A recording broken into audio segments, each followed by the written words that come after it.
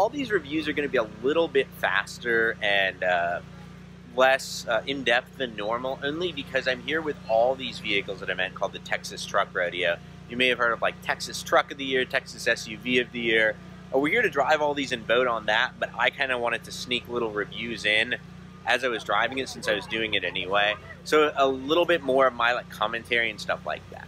So here is the Stelvio. I'll be driving this tomorrow. I didn't get a chance today. But can I peek in? Yeah. Here's the interior. Now I'll kind of get that out of the way. Love this on the Harman Kardon sound system. That's very nice.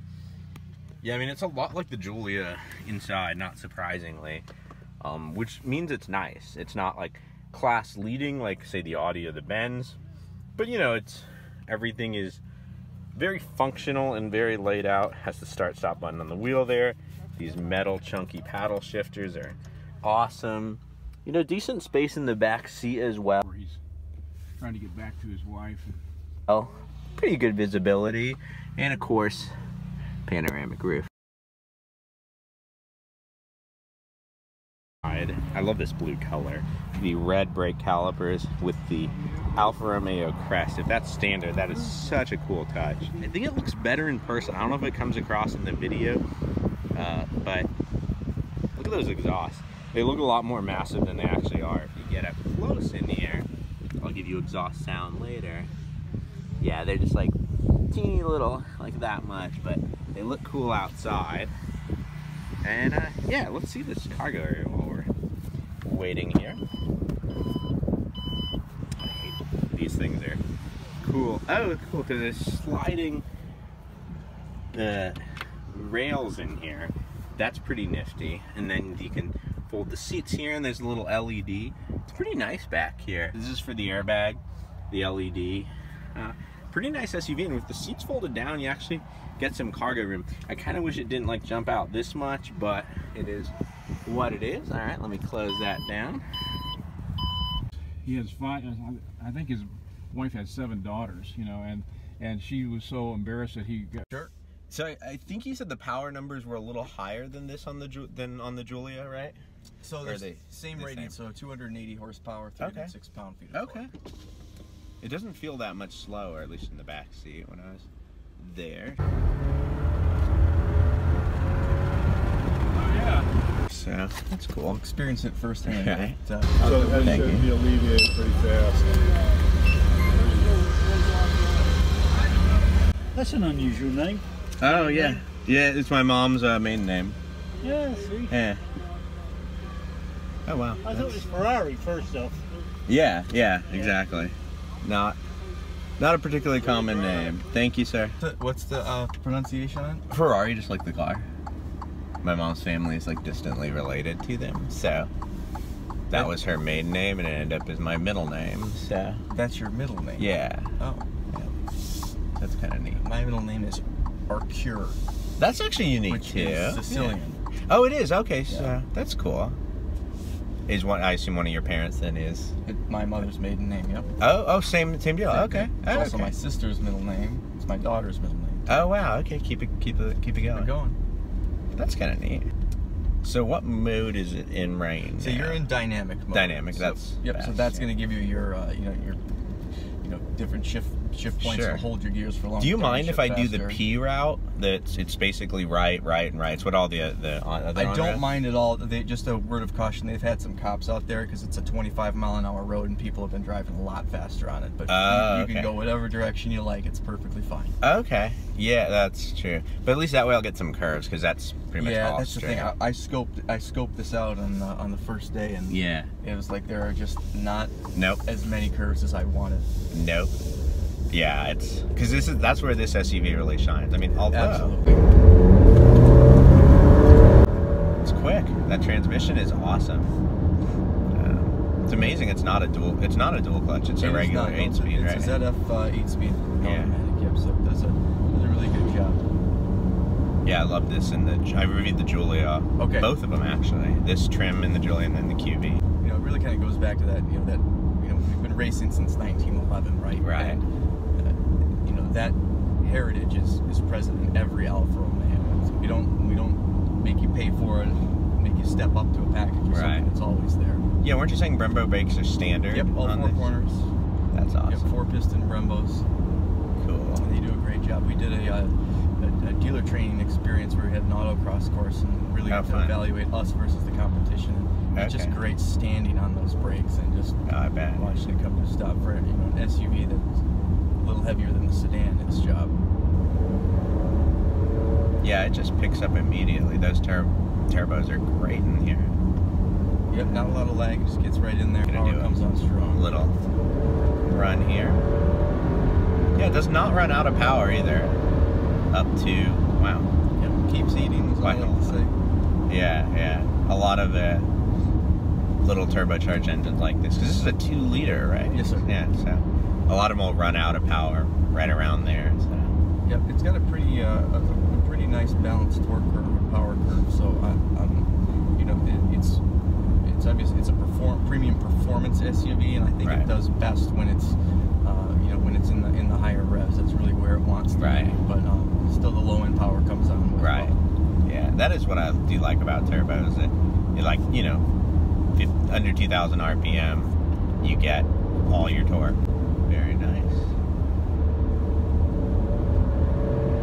Yeah, the transmission kicks down immediately. It's awesome.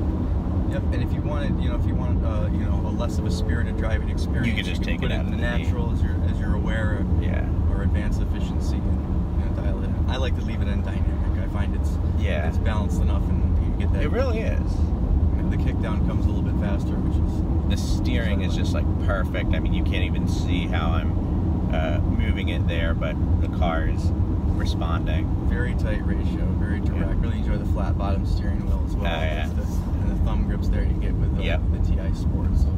Now turning on to the curvy roads, because based on the track times of the QV version of this SUV, that's where this should shine. And these roads are bumpy too, so it's actually kind of nice. They are, in both regards. So the TI Sport, you have a sport tuned suspension, a little bit stiffer than the base, obviously, because you're going to be, you know, obviously having those more spirited drives.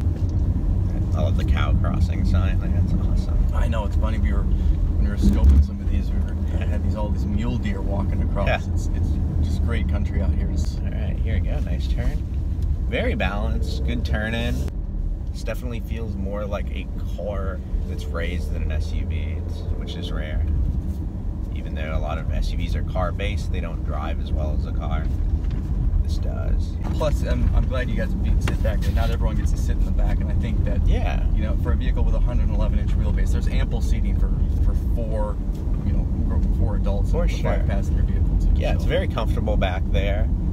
Decent legroom, even though the guy in front of me was tall. So, yeah, not often you get to, like you said, sit in the back. I think we gave it one of the, I'll call the ultimate weekend test. So I have 2 kids who are in car seats. We had them and my wife as well, and we bounced around, did the whole domesticated Costco thing. And also, in one of these? In one of these, nice. You know, went to the park and went to the beach and all that stuff. Sweet. So, soccer as well. So we really put it through the ringer, and never were short on any space. That's awesome. It just really does shine on these curvy back roads. I mean, everything is just perfect. The brakes, the steering, the throttle, and the suspension chassis, they're all just perfectly balanced. It's probably the most fun I've had on these back roads in the entire truck rodeo.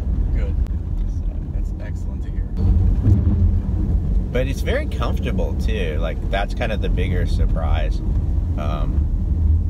Like, I'm not bobbing around, and a lot of time you get in a vehicle that's marketed as a sport, and I think that sometimes, you know, you're like, okay, I'm getting a sport, and then the suspension is just too it's just too tight. You know, which believe me, I love a tight suspension. Yeah, but it shouldn't punish you. No, make it comfortable.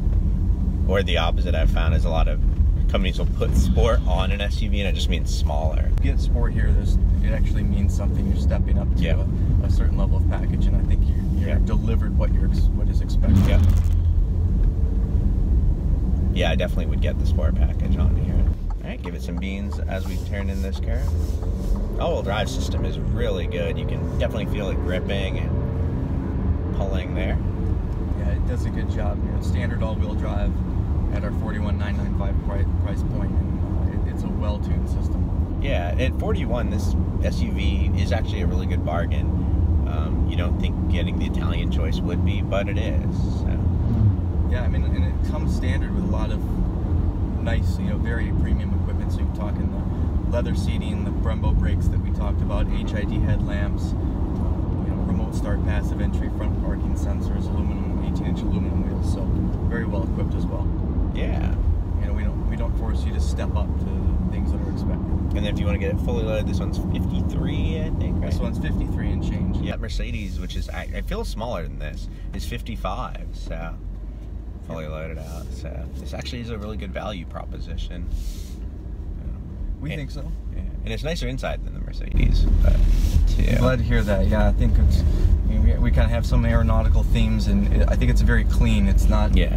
I know the designers are very careful about not trying to overdo the design. They wanted to make it. They wanted to make it premium, but they wanted to make it. Maintain its driver's driver's car feel. Yeah. Driver centric.